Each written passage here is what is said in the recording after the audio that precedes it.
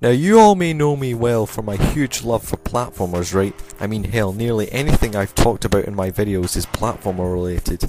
However, it's not exactly the only video game genre I grew to love in my gaming years. Another genre that I was heavily addicted to when I was younger was sandbox games, a genre which lets the player take control of a criminal or civilian and is free to roam a lively environment like a city or a town with things that happen in everyday life. And there's only one franchise that got me into the genre as a whole, and you can pretty much guess what it is. Yep, it's the Grand Theft Auto franchise. This is without a doubt one of the most inspirational video game franchises out there, and also one of the most controversial. It also has been responsible for revolutionizing video gaming in terms of storytelling and open world style of gameplay. So because of my memories with this series, I decided to do a remake of my retrospective of this series. I know a lot of people may have done something like this already, but since GTA 5 is near the corner, I will do this retrospective in honour of its official announcement. So I, Zookstar1000, give you Video Game Series / Video Game Company Perspectives, Grand Theft Auto. Now, let's start at the very beginning. Back in the mid-90s, a company named Direct Mind Access Design was formed by Scottish video game designer David Jones. He had made many games in the early days for the Commodore Amiga like Menace and the Lemming games. Then in 1997, the company decided to create a video game where the player would be placed in a free-roaming city, take control of a civilian, and do nothing but roam around the city, shoot people, do crimes and missions. That was when the PS1 game Grand Theft Auto was born. This game has the player decide to choose which character to play as from 8 different characters. Once chosen, the player will be put in a city and will be given a number of missions to accomplish. As the player completes these missions, they will be rewarded with more points, which will grant them access to more difficult missions later on in the game. Points can also be earned if the player is able to cause enough death and chaos throughout the city. During the free roaming, you can also jack other people's vehicles if you don't have a vehicle with you. However, doing crimes is not all easy, as police forces will be patrolling the streets, and if you cause trouble while they're around in a specific area, they will either try to arrest or kill you. And that, my friends, is where the concept of crime-causing gameplay of Grand Theft Auto all started. On its release on October 1997, well, it did sell a fair amount of copies and became a commercial success, but the critics had mixed feelings towards the game. Some liked it, others didn't. However, even if it wasn't so popular back then, it has since grown a cult following, and many GTA fans still regard it as a classic. The game later expanded a mission pack with 2 other GTA games that have the exact same formula as the original, but are instead taking place in London in the 1960s. So because of the original's commercial success, in 1999 a sequel was produced, simply entitled Grand Theft Auto 2. The game is set in a futuristic city in somewhere in the USA? I don't know, the game never says. Anyway, this sequel still shares the same formula as the original. You are still controlling a criminal in an overhead view of the city, and are still doing missions to earn points to progress through the game. However, the new feature that they added to this installment was working with different kinds of gangs, although this can cause problems because working with one gang can cause the other gangs to lose faith in the player. Another new addition is the wanted level. In the original, the only forces that go after you are the police, but if you can cause so much trouble in this game, it will raise the wanted level and will send stronger forces like the SWAT, the FBI, and even the military after your ass. Another thing that differs this game from the original is the save feature, where the player must go to the church with $50,000 to save the game. Yeah, many people say that this was an improvement to the original save feature, since in that game it could only be saved if the player had finished a city, but I don't know, it still feels cheap to me. Anyway, the last new feature that they added were the side missions, where if you enter a taxi, semi-truck or a bus, the player can do missions from there to earn more points. So when the game was released in 1999, it did like the first one in terms of sales, selling just as much copies, but the reviews this time were much better and more positive. However, it still didn't rise up to be a huge success despite the better reviews, but just like the original, it has also received a cult following with many hardcore fans of the series. So now, it was at that time that the PlayStation 2 was taking over the PlayStation 1 and was hitting the markets everywhere. So what was the future of Grand Theft Auto for this new industry? Well, in 2001, DMNA Designs decided to start from scratch. And by scratch, I mean rename their entire company to the more iconic Rockstar North. Whilst the PlayStation 2 didn't start well in the launch title department when it was first released in 2000, the next year in 2001, Rockstar North finally released the third installment to the Grand Theft Auto series, Grand Theft Auto 3, released for the PlayStation 2. And man, was this game an impact! Unlike the previous games, this entry to the series is a little more story-based. The story for this game takes place in Liberty City in 2001, where a silent criminal named Claude Speed is doing a bank robbery with his girlfriend Catalina, but unfortunately he is backstabbed by Catalina and is arrested by the cops. That is until an ambush hits the police convoy and gives the opportunity for Claude to escape, alongside another prisoner, 8-Ball. After getting back into shipshape, Claude would later go on to work for other criminal organisations like the strip club owner Luigi, an Italian mobster named Tony Cipriani, and the Leone mafia leader Don Salvatore Leone. As the story progresses, Claude will later find himself betraying people to work for other criminals who will help him get revenge on Catalina. The gameplay for this installment of the series basically takes the concept of the last two GTA games and expands it into a whole new experience, combining third-person shooting and driving mechanics into a full 3D game.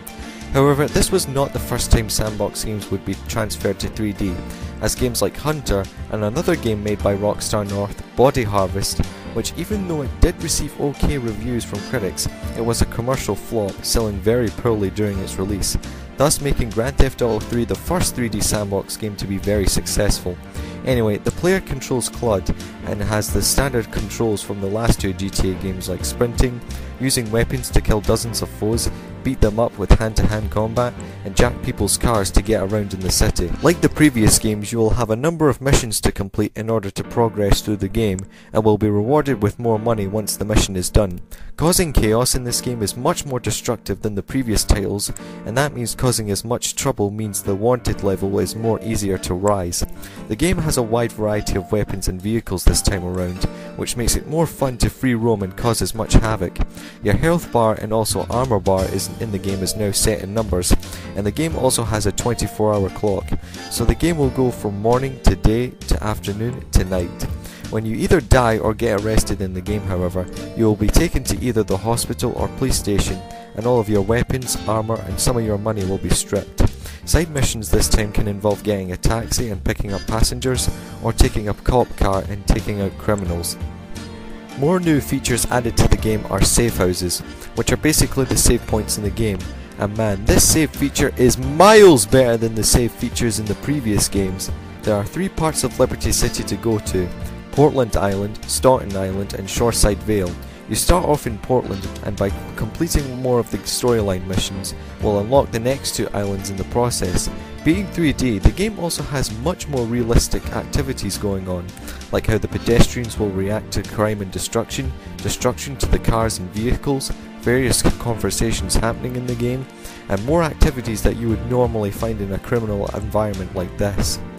Despite these big changes, however, there are also other changes that didn't make it to the game due to development problems.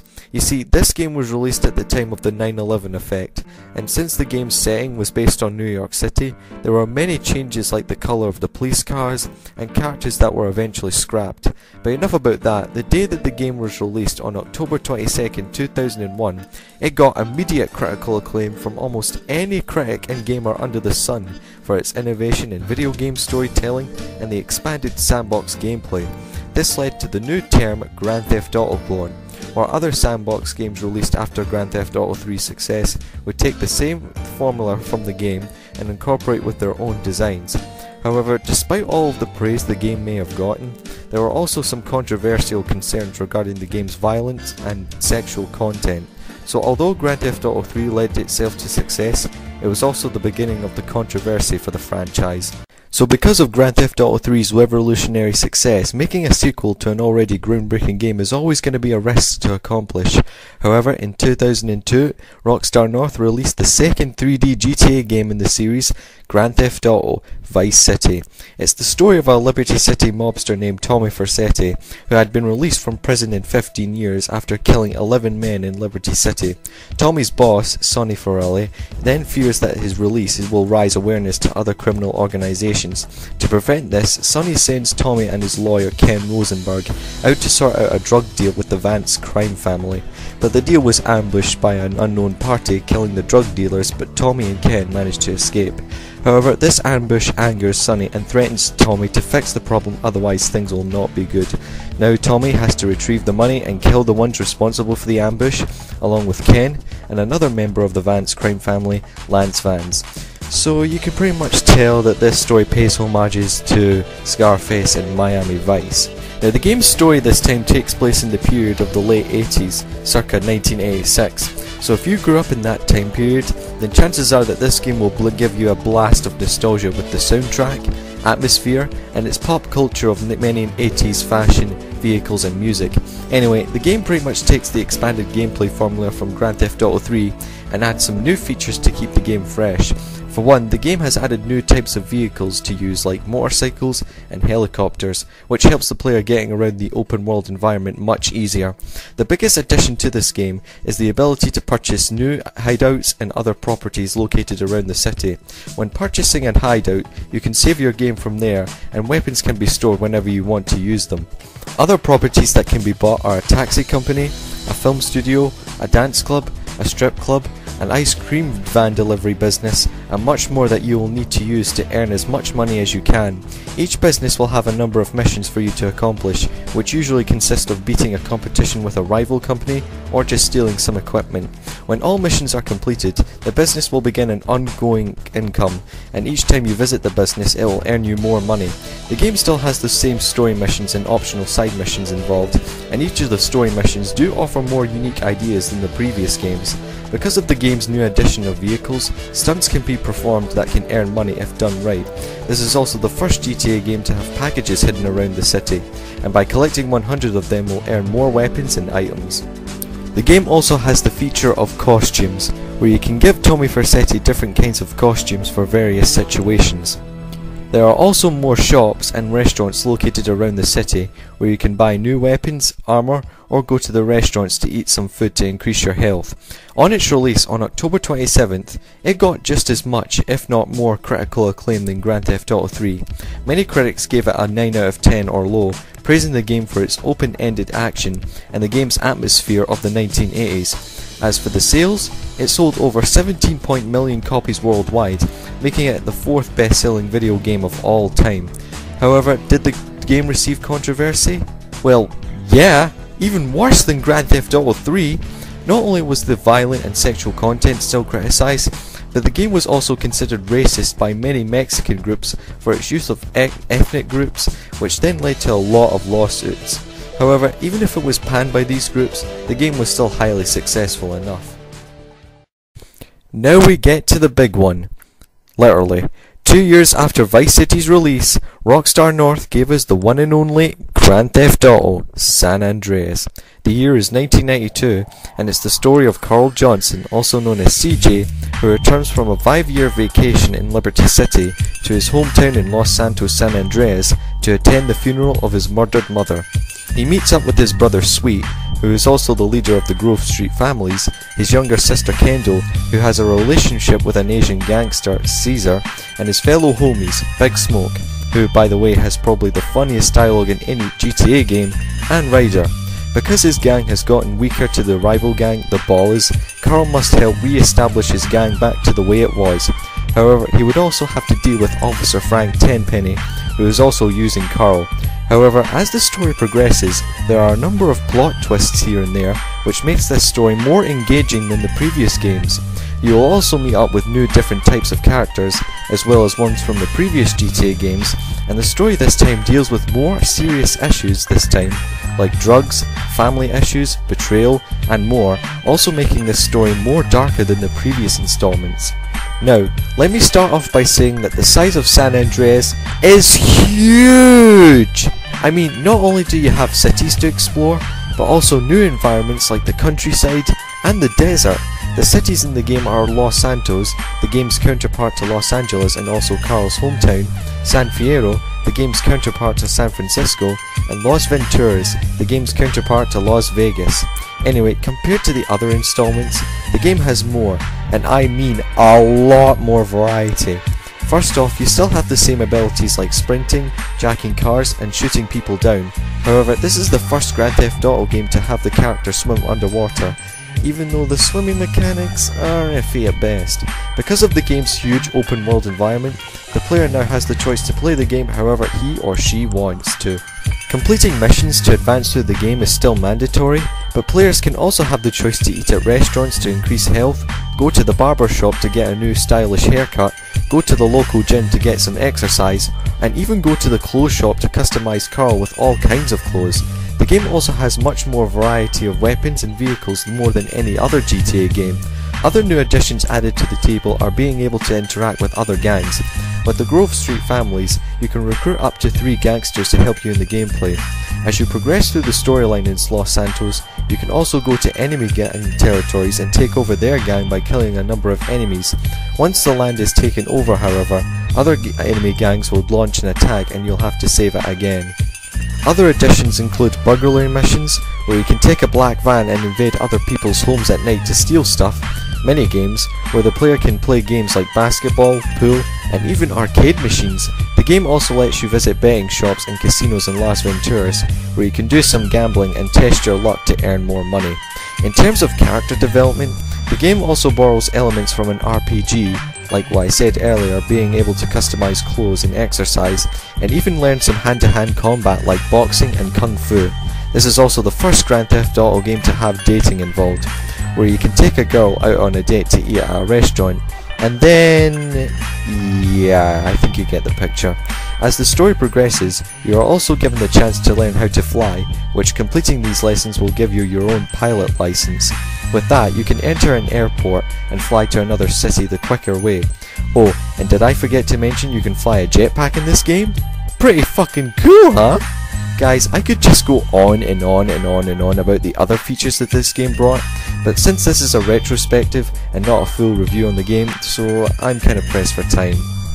On its release on October 26, 2004, holy shit! Where do I begin? Well, let's start out with the reviews.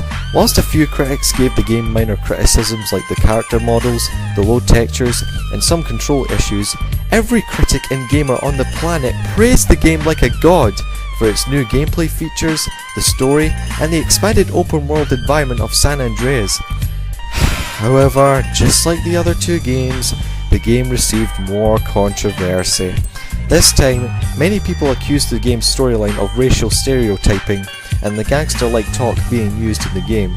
However, the most critical of all was the hot coffee mod. What is the hot coffee mod, you ask? Well, it's a small minigame added to the game, where the player can see Carl having a sexual intercourse with his in-game girlfriend. Yeah, because of this feature, many people were going nuts about this and started some lawsuits. But enough about that. If the overwhelming praise wasn't enough, wait till you see the sales!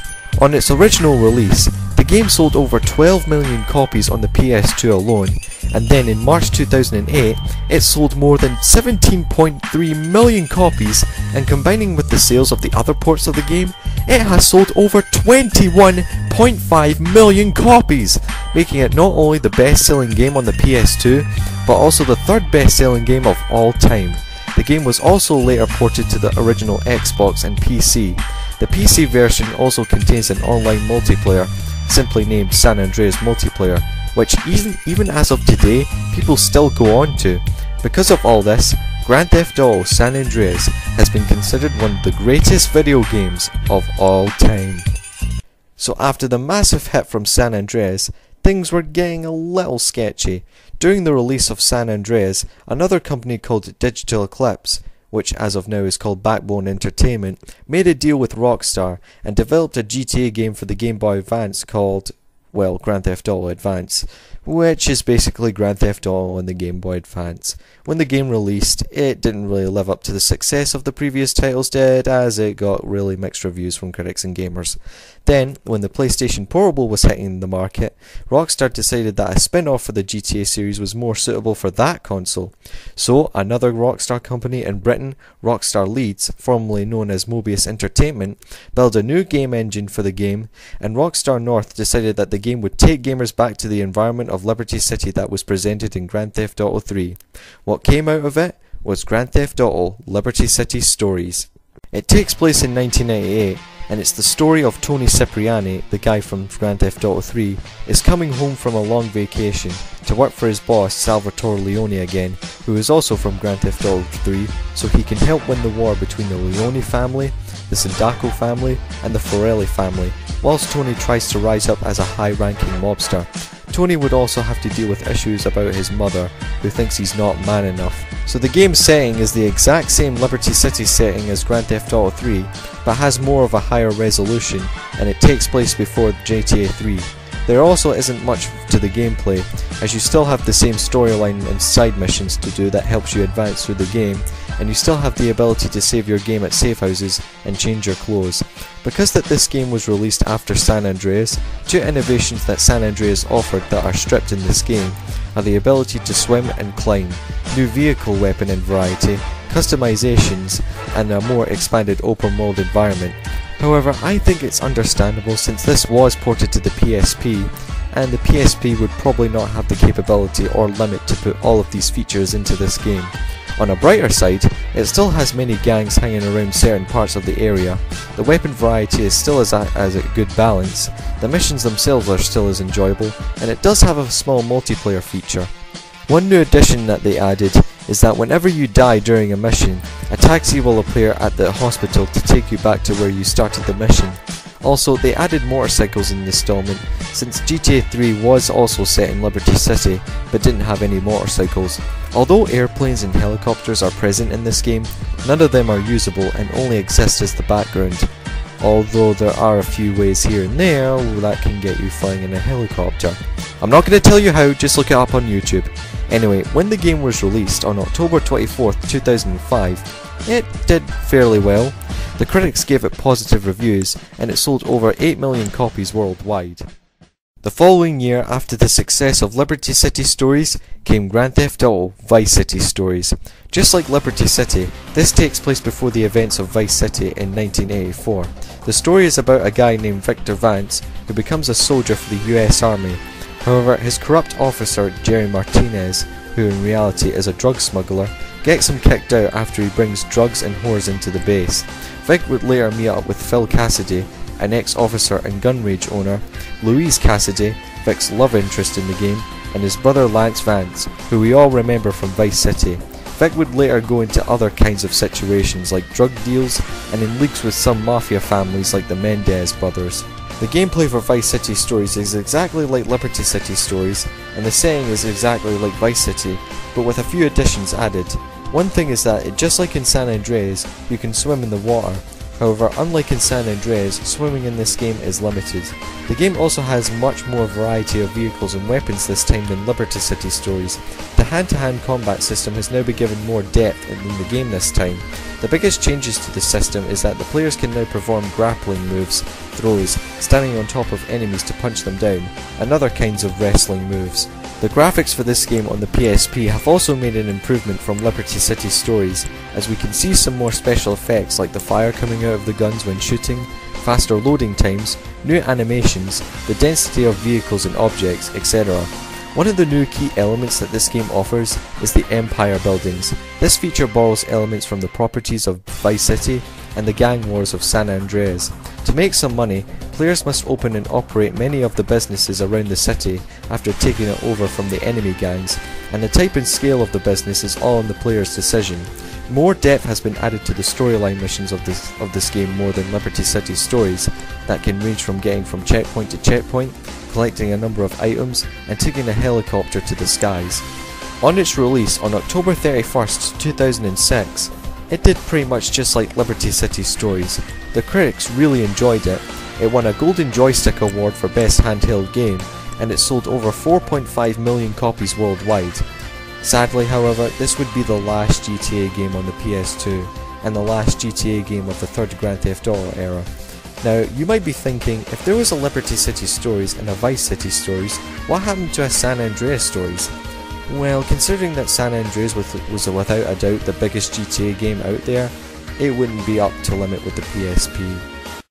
So it was the time that the PlayStation 2 was closing down to make way for the PlayStation 3 and Xbox 360. Like how Grand Theft Auto 3 turned out, Rockstar were going to make the next GTA game for the next gen consoles just as groundbreaking, and this anticipated many gamers across the globe. The result? Grand Theft Auto 4. It's the story of a guy named Niko Bellic who travels from Eastern Europe to visit his cousin Roman in Liberty City in hopes for a better life and for the wedding of Roman and his girlfriend Mallory. However, his new life isn't all it's cracked up to be, as he gets involved with many gangsters and criminal organizations like a loan shark named Vlad, a drug smuggler named Mikhail Fostin, and a Russian criminal named Dmitry. Niko and Roman's lives will then get more and more downhill, which then leads to a lot of dramatic scenes. Much like San Andreas, the story deals with a lot more darker and serious tones than the other installments of the series. Even though this game is the beginning of a new era for the Grand Theft Auto series, the core gameplay of the franchise is still mandatory in this game. You can still do storyline and side missions, have a variety of weapons and vehicles, and have the choice to do whatever you wish in an open world environment. So what exactly is new in this game? Well, the atmosphere. Remember the old Liberty City, which just seemed like a typical criminal environment? Well, in this game, Liberty City is more heavily based on New York City this time, like the buildings and some of the landmarks, like the Statue of Happiness, which is basically the Statue of Liberty but with a happy face. Some of the features that were used in San Andreas have been brought back in this game, like the ability to customize your clothes, swimming in the water, and taking girlfriends out on dates. But this time you then take them to bowling, drinking, and yeah. You can still save your game by going to your safe house and sleeping there, but the game this time also has an auto save feature after you complete a mission. Also, in the safe house you can also watch TV, which has nothing interesting on TV anyway, so why bother? When you get a wanted level in the game, a search area will appear on the map, and if you are able to stay off the area for a while, the cops will lose sight and your wanted level will go. The game this time has more of an emphasis on realism than the previous games. For one, a GPS has been added to the map whenever you're driving to help get to your destination. You can use taxis to get to another destination, using your mobile phones to call friends and ask them to hang out, and controlling the vehicles in the game control more realistically than before. You can also visit an internet cafe and go onto the internet. Well, okay, not onto websites like YouTube or Facebook, but to check emails from the other characters and find some dates on the internet. The combat system to this game has also been upgraded with a free and auto-aim feature, and being able to take cover from incoming enemy attacks. The game also includes morality, where after completing a mission will give you a choice to kill one of the two characters, which will then affect the game's storyline. Also, just like in San Andreas, the game has an online multiplayer, with more multiplayer games like Deathmatch, Racing, Cops and Robbers, Team Deathmatch and Free Mode. So when the game was released on April 29th, 2008, it was a historical success. I mean, look at this! Look at this! Much like San Andreas, the game was praised by every critic and gamer like a god for its story, upgraded realism, and some new features. It also won a buttload of awards from Spike TV, Giant Bomb, Kotaku, and Game Trailers.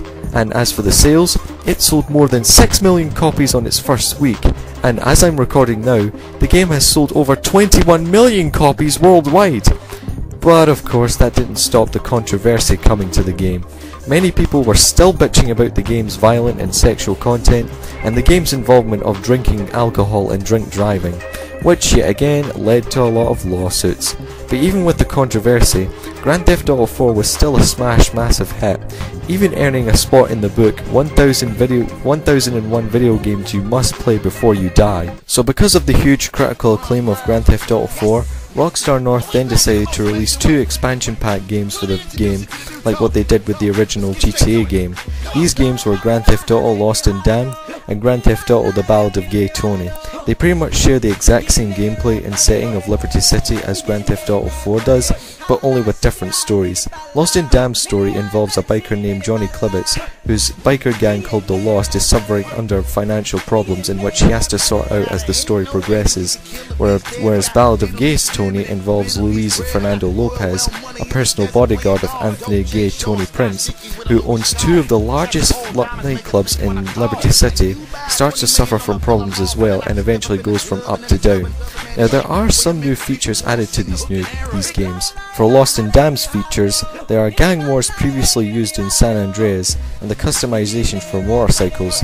Ballad of Gay Tony's new features are dancing minigames and underground fight tournaments that can be entered all based on the player's decision.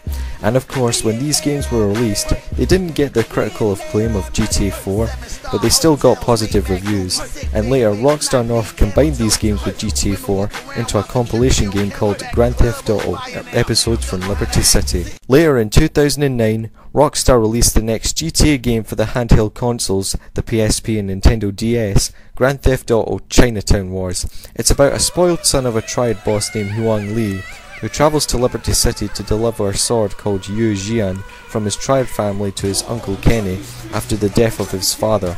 However, at his arrival at Liberty City, he is ambushed by assassins and they take his sword. Now Huan Ling has to do whatever it takes to get his sword back for his Uncle Kenny. Now the gameplay for this installment actually pays more homage to the first two GTA games on the PS1 more than the other installments, like having an overhead view of the city and similar type of gameplay. The Liberty City setting for this game is the same one as GTA 4 and not the one from GTA 3. Now just like every other installment in the series, you still have the same abilities, shooting down people, do storyline and side missions, blah blah blah blah blah. However, one thing that has changed is the ability to lose your wanted level. Instead of leaving a search area to lose track of the cops like in GTA 4, you have to take out as many cops as you can and disable all of their police cars. Speaking of which, this game allows you to destroy inside of cars or disabling their car alarms in order to jack them if nobody's in them.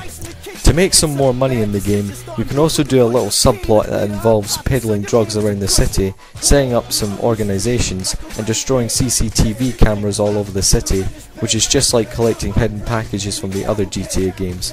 Also, this is perhaps the first GTA game to be ported over to a Nintendo console. So when the game was released on March 17, 2009, it got critical acclaim with no problem. Critics gave it about an 8.5 or 9 out of 10. However, I can't say the same for the sales.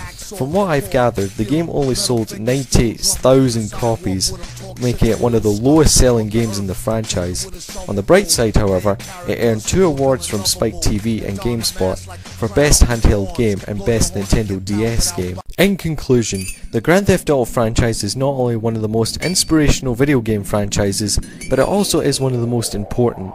Whether you love, hate, or not even interested in the series, you can't deny that it has been responsible for revolutionizing gaming since the early days of the PS2. It has made 3 games widely praised by nearly every gamer under the sun, one that had revolutionized sandbox and storytelling of games, and 2 that have been considered by a lot of gamers as 2 of the greatest video games of all time. So what will GTA 5 have to offer? Well, again, only time will tell.